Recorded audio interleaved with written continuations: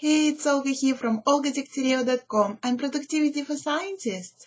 This is where you overcome overwhelm, become more productive, get in charge of your day while feeling happy in your life. And the topic of today's video is how to balance your work and life. And right now, I want you to check in with this topic for yourself. What is your work-life balance? How satisfied you are with that?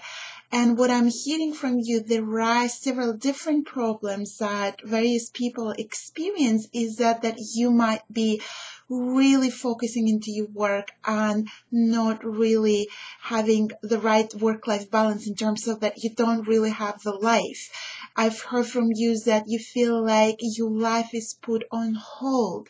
You maybe are just not doing the hobbies, or you're not even like taking proper time off work because you constantly work, then go home and eat, and then work again, and then sleep, and then you get up and then you work again. So I want you to start recognizing, is it your case? And we all understand what it can lead to. It can lead to exhaustion and burnout because it's not sustainable in the long run. And what you would need to do is to really start to shift that work-life balance for you. And what we call here the productivity for scientists, start putting your life off hold, start introducing things into your life like self-care, hobbies, time with family and friends. Okay, so there is other examples of work-life balance that I hear from you, and it's that maybe you had recently a family, maybe one baby, already two little children, or maybe you've been looking after children for a while and now trying to get back into work, and you have this work-life balance the other way around where you have your life, but it's very difficult to organize any time to do your work. You feel like you're distracted when you do have time for work. You're distracted and scattered, and most of the time you just feel like you don't have any time to do any work because it's always family and taking care of others. So it's really good for you to recognize if this is the case. This is also what we do here at the Productivity for Scientists. We really help you to just really identify or create that time that you can start doing some work and really make it no distractions, no interruptions, very focused time. We identify what needs to be done next and really break it down for you into doable, manageable steps so that you can start using those small amounts of time that you carve out to really experience progress. Now, there is another scenario of work-life balance that I hear from you, is that you might feel like you do have the right work-life balance, that you do your work and then you have time when you look after yourself. Maybe you have some systems in place that you have massage, or you go for a run, or you go to a swimming pool, and then you see friends.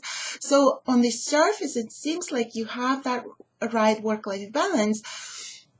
But what happens is that you can't really enjoy with a good conscience that time off because you feel like that you haven't done enough during your day.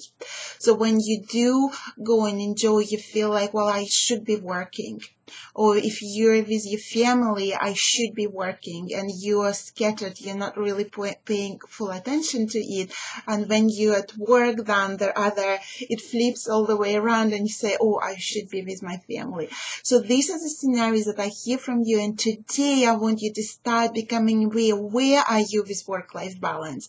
What is that balance? And also today I want to give you two strategies that you can start already improving your work-life balance right now, today.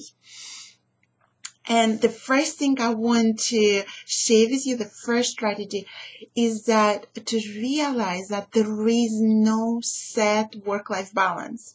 There is no set work-life balance. It doesn't exist. It's all individual. And what you need to do is to define the right work-life balance, which is right for you right now. Not in a month's time, not in a year's time, not when you finish your PhD, not when your children grow up, but right now. What would be your desirable, ideal work-life balance be? And this is where I started when I was a researcher at the university and had my young family. I've decided that it's very important for me to spend time with them and have them close to me. For example, even take them with me to the conferences. And it's not going to be appealing to all of you, so this was the right work-life balance for me. So today I want you to start thinking about it. What is the right work-life balance for me? So this is strategy number 1. And the second one I want to share with you, that you can start asking yourself, what is it that I need to do today? Like, what boundaries do I need to set, and what requests do I need to make to start making it a reality, to start making this work-life balance a reality? And personally for me, it was back then when I was a researcher and I wanted to have my family close, I requested to work part-time.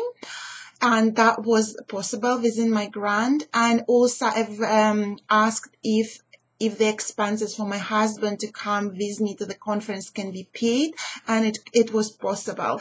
So this is what I've done back then. And today I want you to start thinking about it. What boundaries you need to say, what requests you need to make, and what systems do you need to make in place to start living your work-life balance. Okay, this is all for today. Your Productivity for Scientists assignment for this week is to start defining your own work-life balance and post in the comments below what you have identified. And if you're not yet receiving this free and weekly videos straight into your email inbox, please go to my website, olgadegtyareva.com, and if you're already there, go to the top, download your free resources, and you will also receive this weekly video strategies straight into your email inbox. This is all for today, and talk to you soon.